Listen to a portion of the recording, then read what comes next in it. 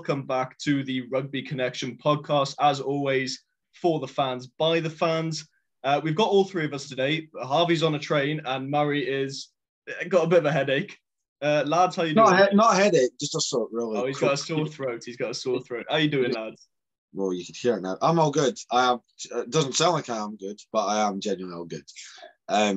Tons of rugby, which we love. And yeah, I don't know how much to complain about. Harv, you're on a train. Elaborate, please.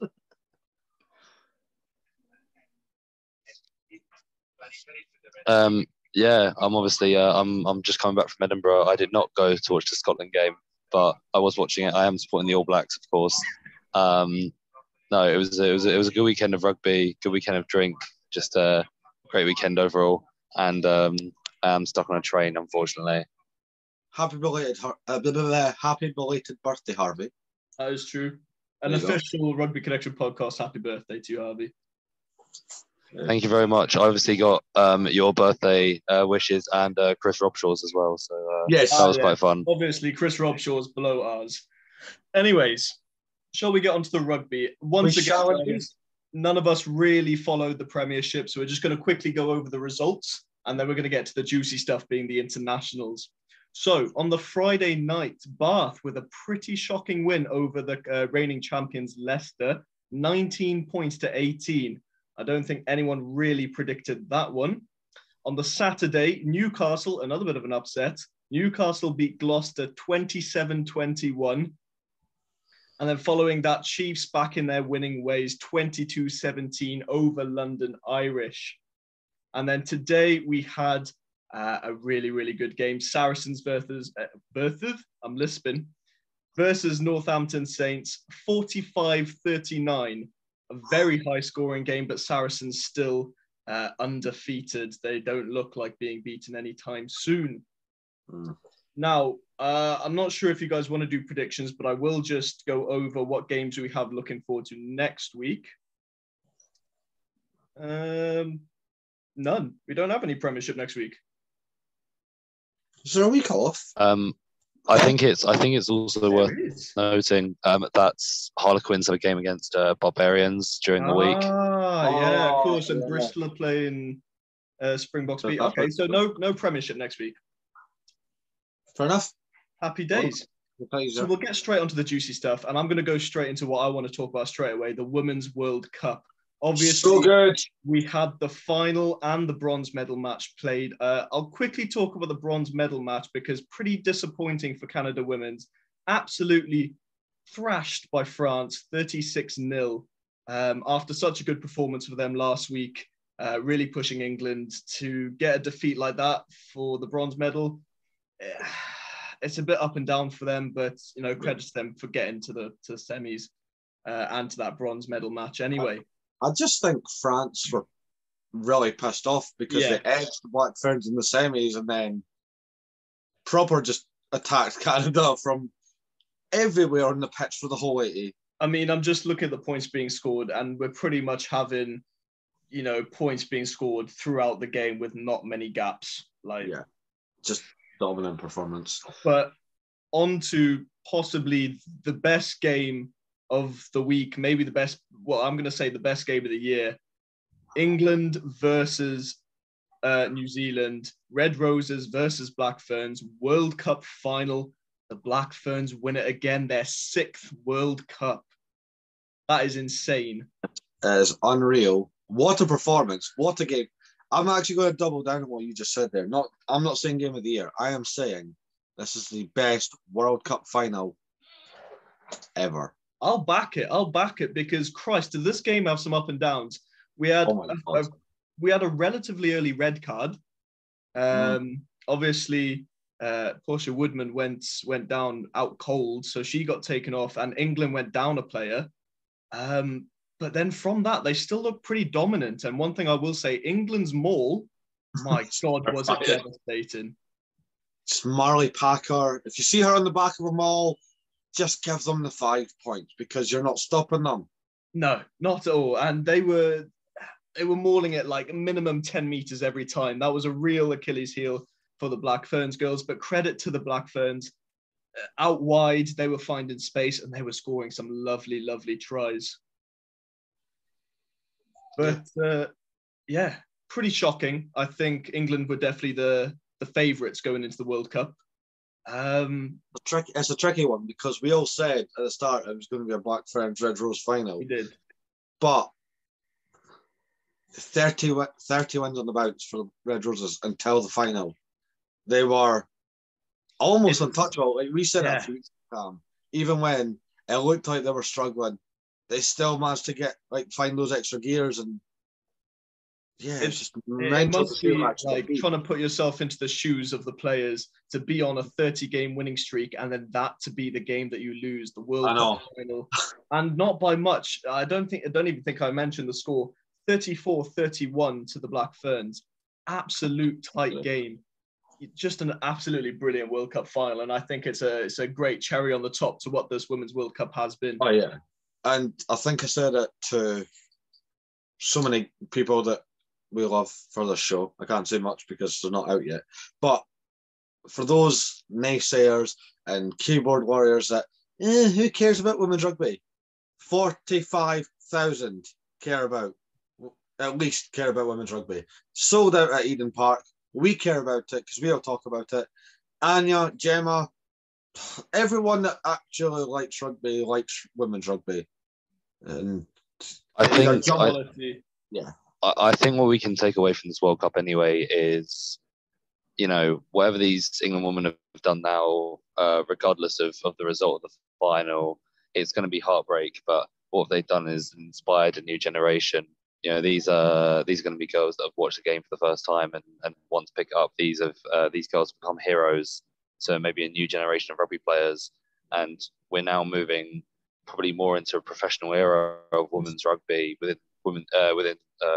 years to come. So I think this is kind of the catalyst for it. And whatever the Red Roses have done, regardless of obviously the result, I was backing them obviously as an England fan for days and days and days.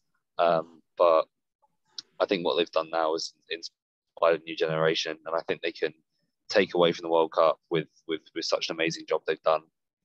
Yeah, 100%. And I mean, the fact that now you've got household names, women players being household names like Portia Woodman, Emily Scarrett, with throughout the whole rugby community, not just women fans, everybody. Really encouraging for the sport and really looking forward to it going forward. Oh, facts. I just want to mention one name. Go for it.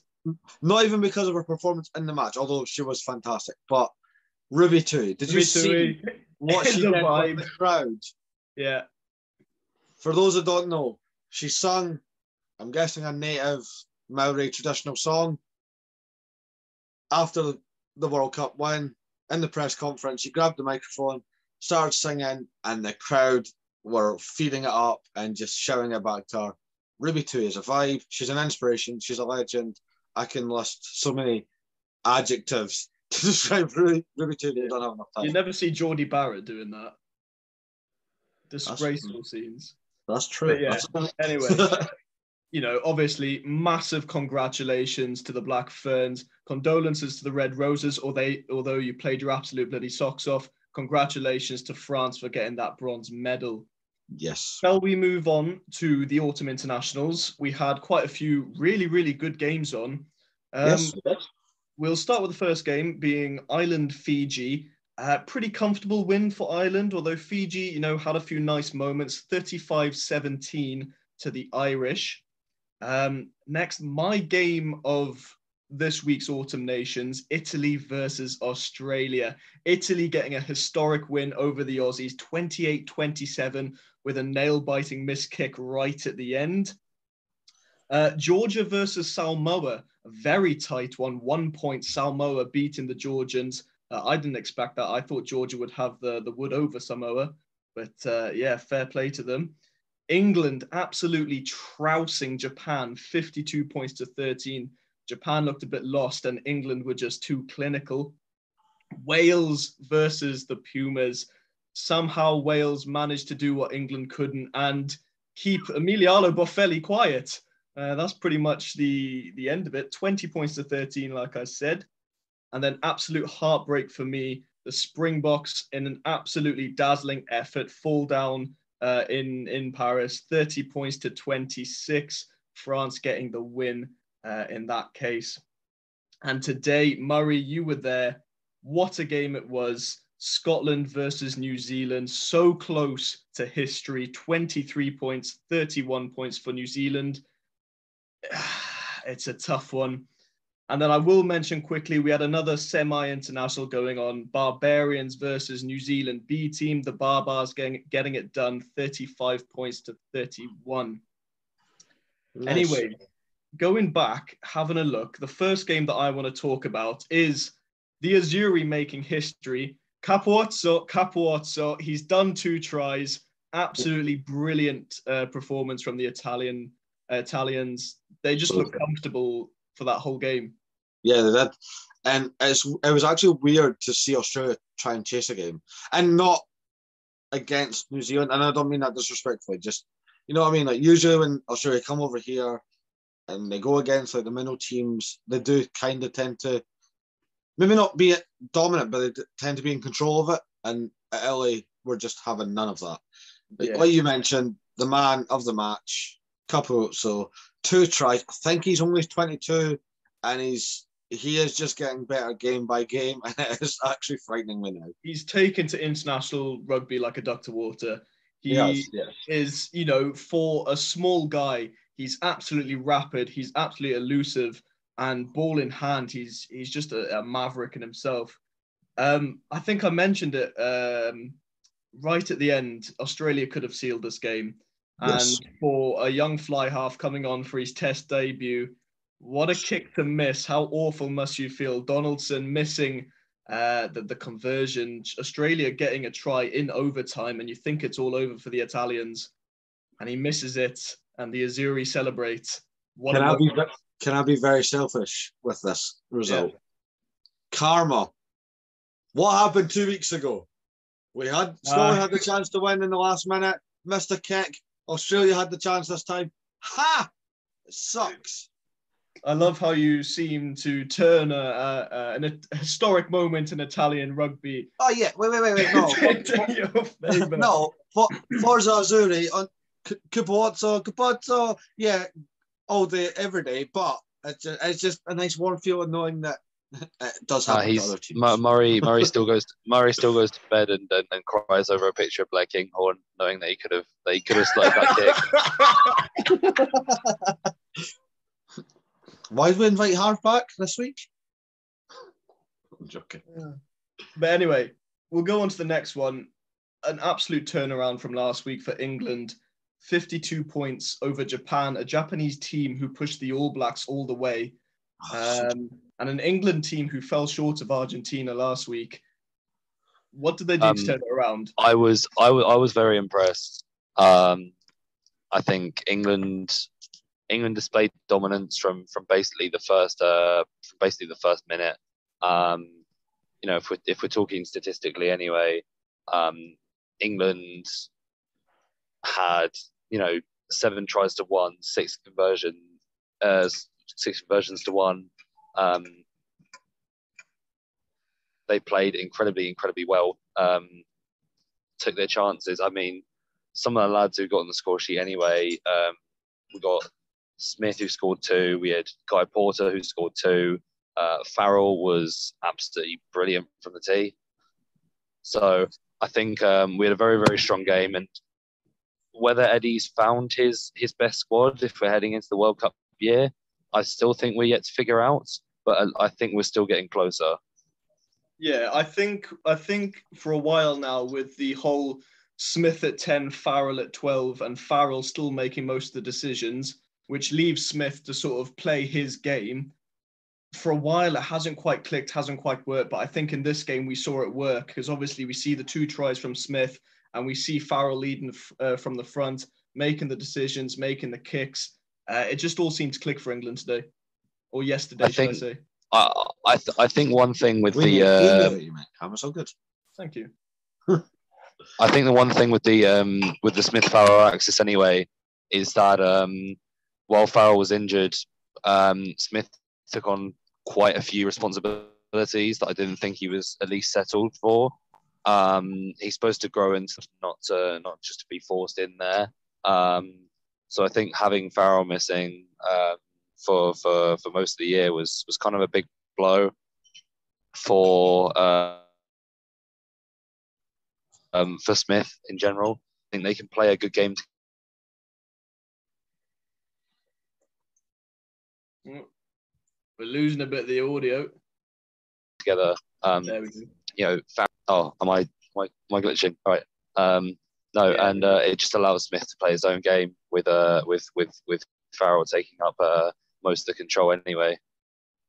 Yeah, 100%. And I think, you know, we're getting close to that 2023 World Cup England squad. You know, man of the match, Freddie Stewart. What a game he played. He's so secure under that high ball, and his counter attack. He's a big lad, and you know, he makes use of his size on the counter attack.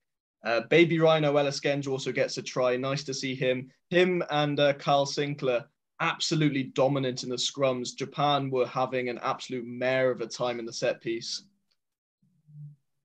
Just to mention back to Freddie Stewart, he is the best 15 in the world. I will not take anything else. I do think he is the best 15 in the world. Wait, do you notice how he looked at me when he said that? That felt personal. Harv looked me dead in the eyes when he said that. Man, we'll get onto it later, but there's a reason I looked at you. Anyways, we'll go on to the next game. Absolute heartbreak for me in a match that pretty much had it all. South Africa versus France. We knew it was going to be a big match, and it definitely was. Right at the start in 12 minutes, not the start that the Springboks wanted, a red card for Peter Steph du Toit. Should we talk about that? Breaking Dante's eye socket, I think it's come out now. With his yeah, just a flying headbutt. Yeah. Somebody on Twitter, I think it was a journalist or some sort, said it was like the most malicious thing he's seen on a rugby pitch, and Shark Brits came out and went, no. No. No. And you mentioned it to me last night, Cam, when the game was on. If you didn't see Steph du Toit's reaction to being red carded, that broke him. That was a broken man. You saw him on the bench, and he had his head in his hand. He looked like he was about to cry. You know, you can tell that. You know that by the way was the first ever card in his career. He's never ever been carded before. That's crazy. And you know, I think it was nice. He went over to Dante, you know, shook his hand and everything, said sorry, but you could tell, you know, it wasn't anything malicious, but a red card nonetheless. South Africa down to 14 men. You think France are going to capitalize, and they do for a little bit. Try from Cyril Bay and 2 penalty goals from Ramos. Yeah, it's looking ominous. Oh, I think we've lost Harvey for a little while anyway. Oh, there he is. But if anything, the red card galvanizes the Springboks, and they start performing. Cheslin Colby taking the kicking reins and absolutely kicking a belter. Sia Khaleesi with a try, and then Cheslin with the conversion again. I don't know what was going on with our kickers, but it was working. I don't know, but the bigger one that caught me off guard, because we all know Colby has got a kick, right? We've seen it in the Toulon days, briefly, granted, but it was very strange to see Faf de Klerk hit a nudge and it coming off very quickly. He did it so casually as well. He kicked it and just walked away before it even went off. He was like, yeah, I got that. Yeah. Imagine having that confidence when you're not the regular kicker. That's unreal. Yeah. But it does give us confidence in the fact that, you know, we have some kicking options that aren't Damien Willemse, although he did slot a nice one, so fair play to him. But he also had a bit of a mare of a kick as well. The best player in the world was red carded. He was. Anton Dupont was red carded, taking Cheslin Colby out in the air. Another one, it's not cynical. He's got his eyes on the ball. It just happens that Cheslin Colby's already in the air. Dupont's on the ground. He takes the player in the air. It's a red card. It always will be. Cheslin goes off for an HIA, so I hope he's all right. But from that red card, that sort of boosts the box. We go on. We get in front, in fact. Everything's looking good for us. We think we're going to win. And then it all comes down to a Dion Fourie, under lots of French pressure. Dion Fourie gets a yellow card. And from that point forward, I think that's what cost us the game, because France then, score a try, and that's all she wrote. The messages between me and you last night were like one of the highlights of my weekend, because I got, oh shit, the toys off, and then, yes, Sia, my captain, my leader, blah, blah, and then Dupont went off and you erupted because Dupont got sent off. Then you were winning and you were absolutely buzzing. Then Ramos got a penalty and you're like, wait, no, shit, this is not what we want. And the emotions just coming through the message from Cam last night. It was top draw. Yeah, it's a bitter pill to swallow losing again. But I was very, very happy with how the box played, showed that we can play that running brand of rugby. Our physicality was immense.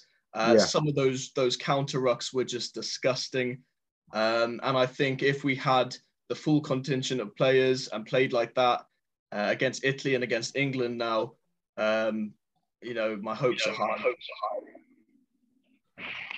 But anyways, shall we move on to today's game? Murray, a little bit of heartbreak for you, because Scotland, like we said, went down to New Zealand, but it really, really did look like Scotland were going to make history, because after a quick start from New Zealand, quick 2 tries, Scotland just said, well, hang on a minute, we're going to score 2, and then we're going to start dominating you in every aspect of the game.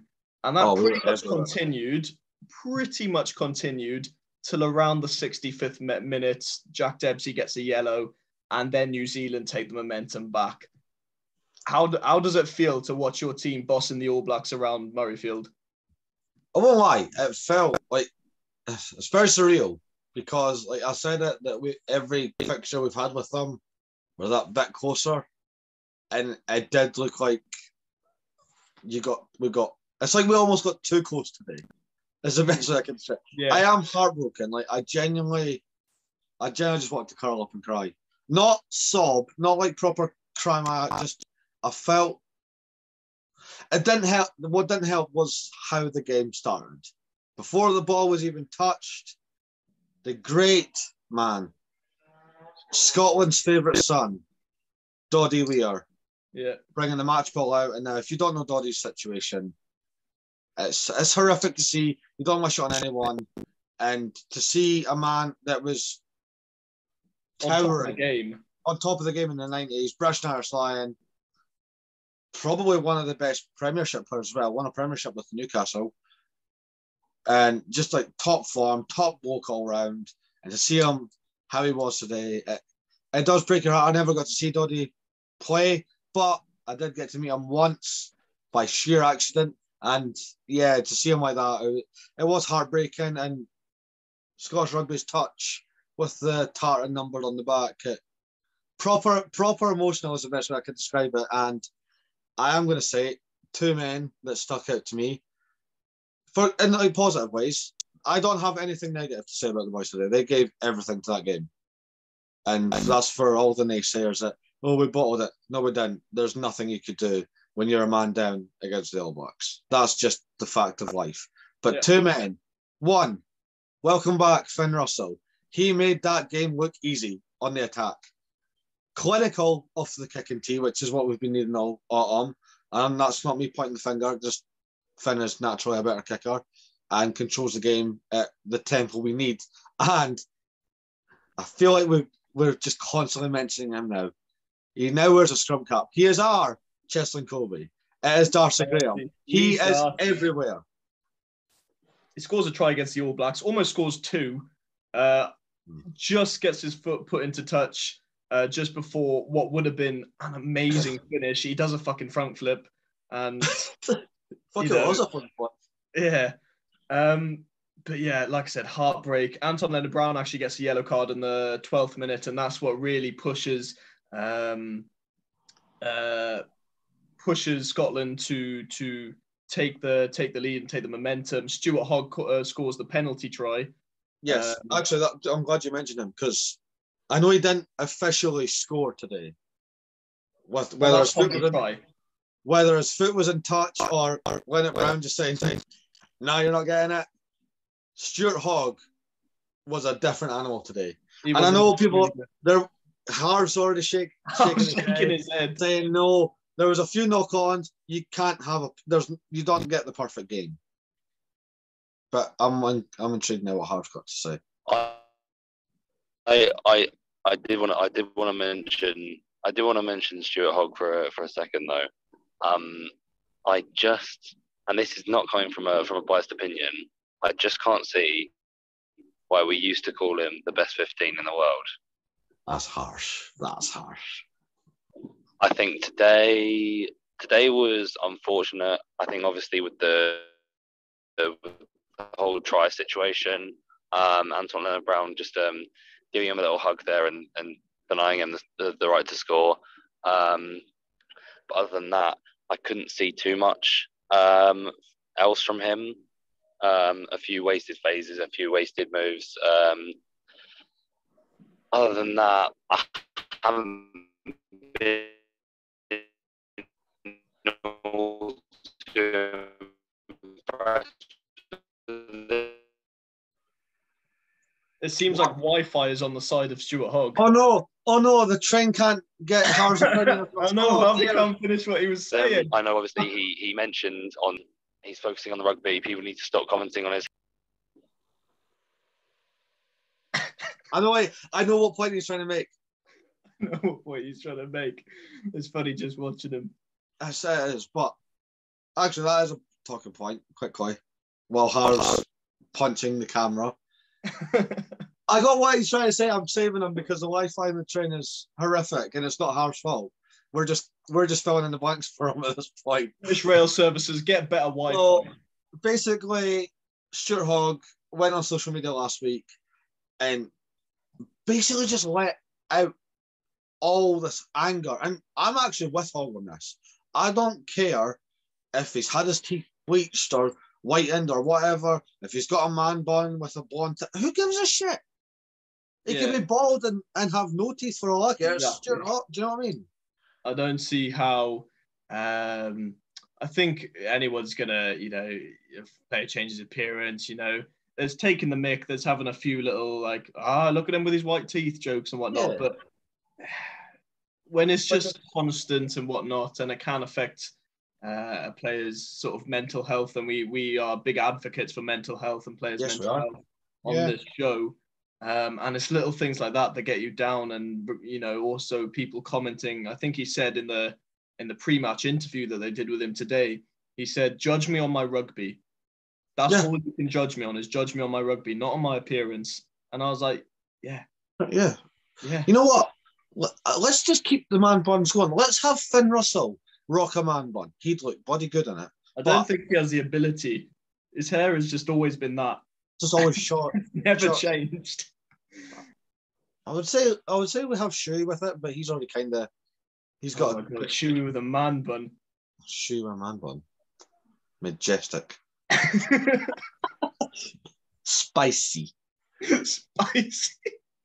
That's another player, might I say. To hear the whole of Murrayfield go shoo every time Shuey got the ball. Every time. Another Edinburgh man I want to talk about. The man who got away, the other man who got away, Duan van der Merwe. That man was running the All Blacks ragged. Why the hell did they keep kicking the ball to him? He guaranteed beat the first defender, and then would at least make it 5 meters or so. There was at least 5 different plays, and wasn't making like mad meters, but he always threw in 2, 3, at times 4 All Blacks just to get them down. I'm like, oh my God, what is happening? Also, and I can't believe I'm about to say this, and I feel like the world's about to stop on its axis as I say this sentence. Xander Fagerson did not disappoint me today. That's the best I could say. Yeah. If you guys don't know, Murray is not the biggest Xander Fagerson fan. He's, he's said a few words in the past. We won't mention them. Not worth it. Don't want to enter it. Yeah, no, I feel like the scrums were interesting because it was sort of tit for tat. Scotland would get a penalty. All Blacks would get a penalty. Scotland would get a penalty. I feel like the ref was a bit too stop-start in the scrums, bit too finicky. I feel like at one point, I think his reasoning for, and he had a chat to Scooey and whoever was on for the New Zealand at the time. He was saying, "You're binding too low." Binding too low? What does that mean? You're binding too low. Okay. I was like, "What do you mean they're binding too low?" And he was like, "I need you to bind a bit higher." And then when they bound again, it looked exactly the same, but it was, I don't get it. I'm not an expert on scrums, but see, I don't want to come on here and badmouth a referee. I get, well, we've had Ben O'Keefe on. We understand how tough it is being in that situation. But all we ask for France is consistency. That's all we want.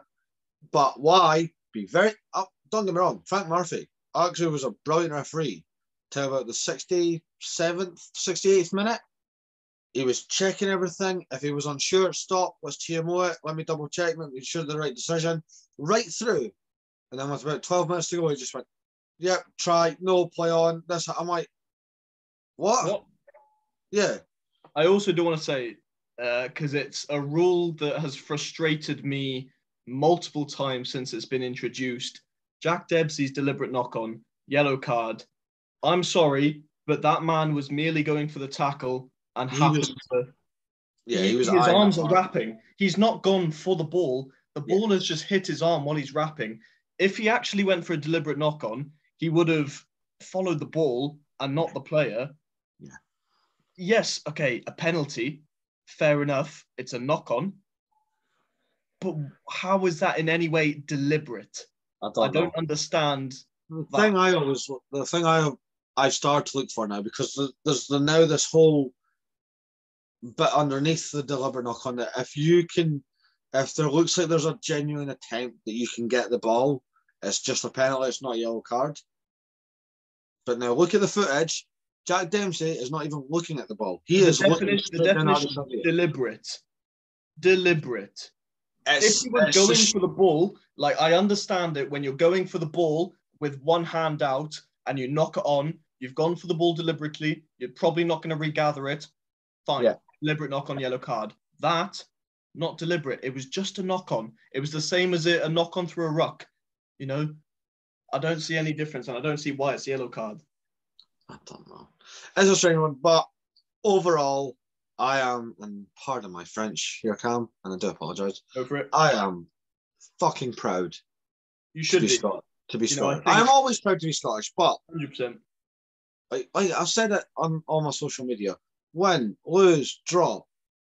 Always back your team. Exactly. In fact, this might anger you, because you're a big advocate for back your team. Do you know how many comments I had this week from Scottish supporters saying there's no way we're winning? That is mental. You're not a supporter then? You're not a supporter. No, you're there for the good times. You know, I mean, I've taken backing my team to the ultimate extreme, where the fact that I've actually now got a Springbok on my arm, engraved on my body forever. But yeah, I mean, win or lose, and especially with the Springboks at the moment, losing seems a bit more common. But like you said, Scotland, although lost, played amazing, and the boys deserve all the praise. I feel the same for the Springboks. Under the circumstances, they played amazing, and they deserve all the praise. 100%. Yeah. But anyway. Prediction round 3, technically 4 for some. But round 4, 3, 10, 1. Round 3.5. Round 3.5. With bloody World Rugby with their rounds, eh? I think Harv just disappeared, to be honest. Harv, if you guys didn't sort of catch on, Harv was on a train. He's heading back home on the train, so we knew he was going to have a few connection issues. I'm glad he was here to come on. Dedication to come on. 100%. Fair play to the boy. He's been having party celebrations and been getting drunk and everything. So, yeah, fair play to him. Jealous. Next week. Okay, interesting one I've got here. Not really regular. French Barbarians versus Fiji. Just quickly, I'm going to say Fiji by 12. Yeah, I think Fiji's going to have to get their discipline sorted, though. That's a big thing I've noticed the last 2 weeks. Yeah. That Scotland game was a bit messy with the discipline, and then against Ireland, I mean, it was their Achilles heel, wasn't it? I've counted. There has been, just for Fiji, no one else. There has been 7 cards shown to Fijian players in the last 2 rounds. Yeah, it's mad. In fact, this week of rugby has been the week of cards. We've had 1, 2, 3 red cards. 1, 2, 3, 4, 5, 6 yellow cards. Oh, I'm trying to think now. I'm going to be thinking. There was 1, 2 reds in the France South Africa game. One in the World World Cup final. And a yellow in the Fiji Ireland game. There was a yellow. Oh, there was a red in the Fiji game. Yeah, there was a red. That's 4 reds then, because I'm counting the World Cup final as well. Oh God! There was 2 yellows. There was 2 yellows in that World Cup final. So there's 3 cards in that one. I'm going to say at least 11 cards were shown this weekend. Yeah, 100%. A big one for my boys there. I'm wearing the wrong jersey. South Africa versus Italy. If we play like we did against France, but with the full contingent, I don't think Italy will be able to match us. But I'm not taking anything away from the Italians, because we saw how they played against Australia. But I'm obviously backing my boys, and I'm going to say South Africa by a strong 12 points. I'm going to stand with what I said last week. Now, if it's in the Stadio Olimpico, which I've just checked, it is not.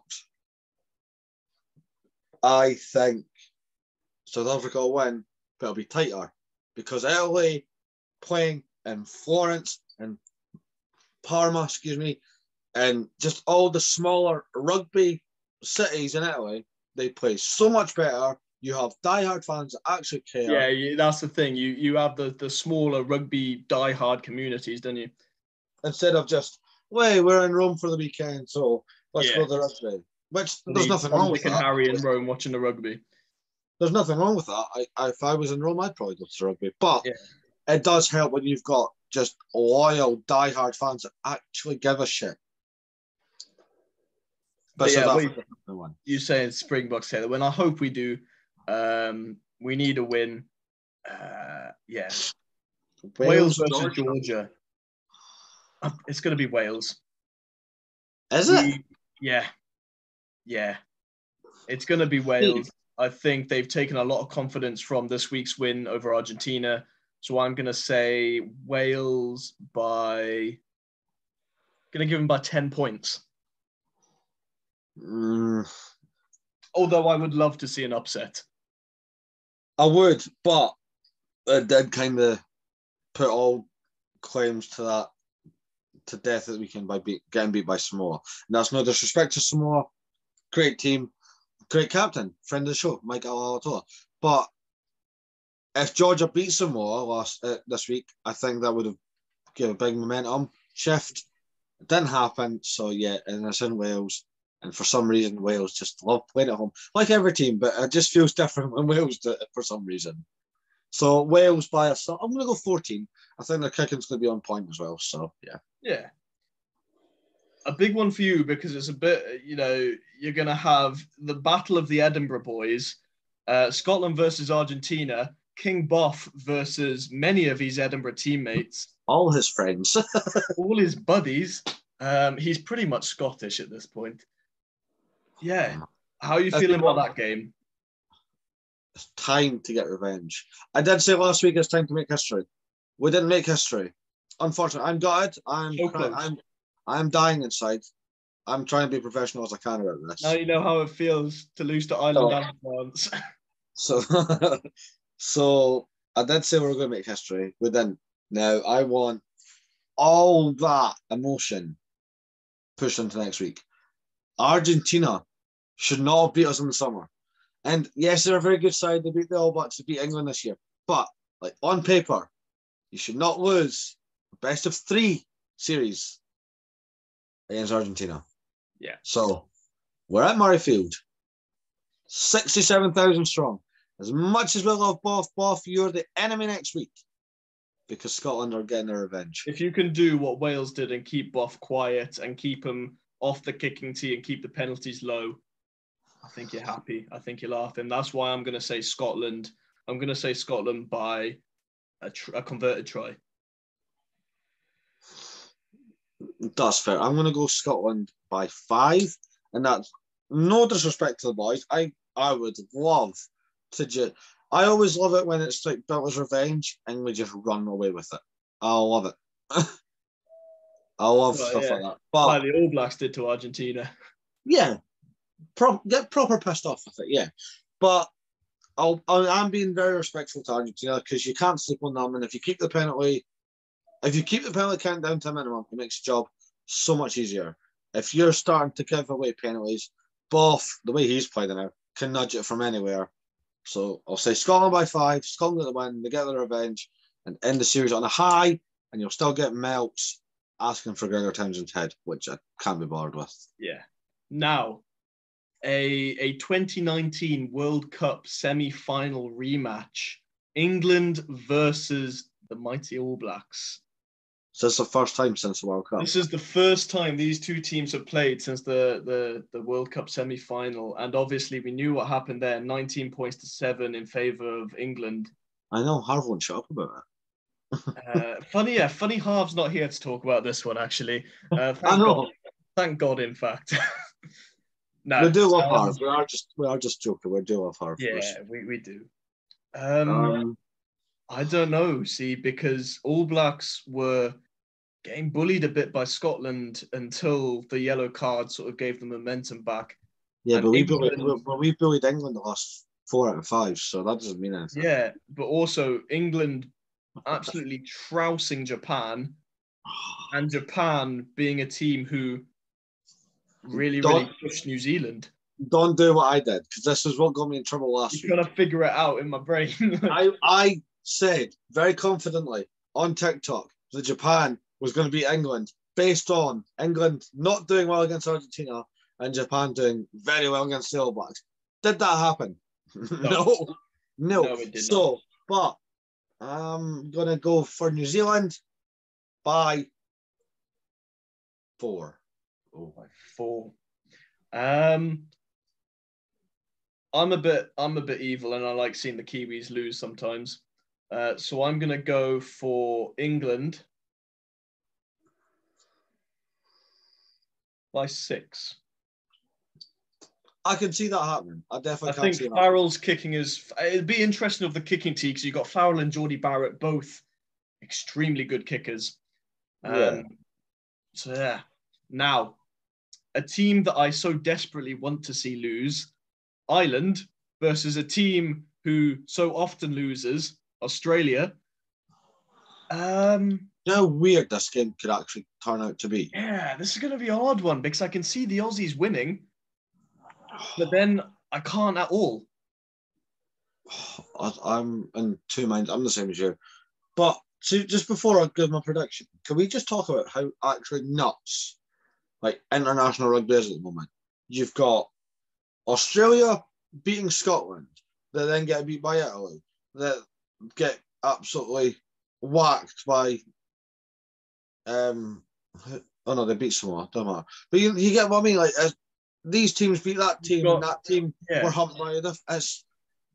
You've got Argentina beating England, everyone's beating everybody, literally the top 10, and also, might I say, which is very, very exciting, Italy are so close to being in the top 10. Come on, let that happen. Let it happen. I feel like that's been a big issue with the whole, should they be in the Six Nations or not, because they're not in the top 10. See if they're in the top 10. Everyone will just shut up. If they beat South Africa next week, they're in the top 10, but I don't want them to. They can stay out of the top 10 for a little while longer. But wait a minute. So Six Nations. The best way I've put it is Scotland have beat England. England were beat by Argentina. Argentina were beat by Wales. Wales were beat by New Zealand. And it just kind of all floats in. It's just a circle, isn't it? It's just a mess. And it's a good mess. It's a good mess. It's a really good mess. And that's why... Ireland by 6. Sorry. Do I predict the upset? It depends. It depends what team Australia put out, because if they put out the same team as they did against Italy, they lose. If they run their big guns again, I want to say Australia by 3 points. The safe option, I know it's a safe one, but I'd really like to see Ireland lose, just because Ireland beat the Springboks and then Munster, the bastards. We haven't actually mentioned it. They beat South Africa A, which was unexpected and embarrassing because it's Munster. But anyway. That's a weird way to put it. Remember, Munster went like full whack because they've not had a URC game in 2 weeks. Yes, I understand that, but I get you. Munster in the URC so far have been shocking. They have. And I know it's not to do with the league, but hopefully this actually not hopefully because they've got Edinburgh coming up in December. Don't do it. Stay getting beat. Stick to that. Yeah. After the 2nd of December, you can do what the hell you like. I don't care. But just keep playing bad now. Yeah. What are you saying for this Ireland-Australia game? I said Ireland by 6. It was. I don't know because again, it's probably going to be Ireland, isn't it? It's probably going to be Ireland. There's three scenarios running through my head right now. Don't say a draw. I'm not. No. Okay, I was going to say. Well, technically, yes. Ireland win, Australia win, or a draw. That's tend to how it goes. The 3 scenarios. But no, the 3 scenarios in my head is Australia steal a win, just Ireland scrape a win, or Ireland just run away with it. I can see it being the latter, but I really want it to be Australia. Can we talk about the potential weirdness of what probably will happen? Mark Hansen scores. Oh, Mark Hansen playing against his surely playing against some of his own old Brumbies teammates. Not even just playing against, scoring against. Mark's on fire now. He is. He's on fire. He's in the same sort of, well, maybe not quite the same level as Darcy Graham, but in terms of international rugby, he seems to be scoring for fun. Well, I got tears to my eyes just from a comment earlier because somebody commented that Darcy Graham is the best winger in the world, and it was not me, and I love it. It's something that I would never admit to your face, but it's in the back of my head. What does that mean? Why wouldn't you admit it to my face? I'm not going to give you the satisfaction of me saying that Darcy Graham is, I don't know if I could have that ego knowing that Darcy Graham's one of the best wingers in the world, and Emiliano Boffelli, King Boff, is one of the best players, place kickers, all-round good guys in world rugby at the moment. Just a top bloke. He is. He's just a top bloke. Anyway, enough about Emiliano Boffelli because we talk about him too much here. It's actually an addiction that we have. France versus Japan. France. This is not. I'm not even. I can't give Japan the credit after they let me down so bad last week, and that's me being polite. But no, let's just hear me out. When France went to Japan, it was a fairly close series, especially that second game. But France obviously playing not their strongest side. Do France in this game just say, actually, screw Japan. We're just going to give them the whole Dupont, Untermack, Gale, Fiku, everything, Jonathan Donty, all of the good players and trouse them? Or will they play a few of their, bench players and a few of the players that wouldn't usually get the cap? And could that lead to maybe a bit of a better game? I'll meet you halfway. Well, because Dupont's likely going to be suspended. Dante, you said he broke his eye socket, so he's out. Surely he can't play. So you got Fiku and Moyafana then in the midfield. Tell you what, you could bring on that flanker that came off on the wing. Oh my god, what's his name? Hang on, because I have he plays for La Rochelle. Yeah. I think, yeah. Plays for La Rochelle. How do you have a back rower who can just go on the wing and be the best winger on that field? I don't know. I didn't catch me. It didn't catch my attention straight away, and it wasn't until like he got tackled, the way the camera was filming. It said number 21. I was like, wait, sorry. Yeah. Eh? And then I looked at it. It was a 6-2 spot. I was like, sorry, you got a back row on the wing. That is an absolute weapon to have, because that makes the 6-2 split so, like, there's been rumours about it being potential for the Springboks with Quagga Smith maybe being able to fill in the centres as well because of his sevens background. Yeah, of course, yeah. But to actually see it in play in an international test game and to see it work so well, France have got a weapon there. They have, yeah.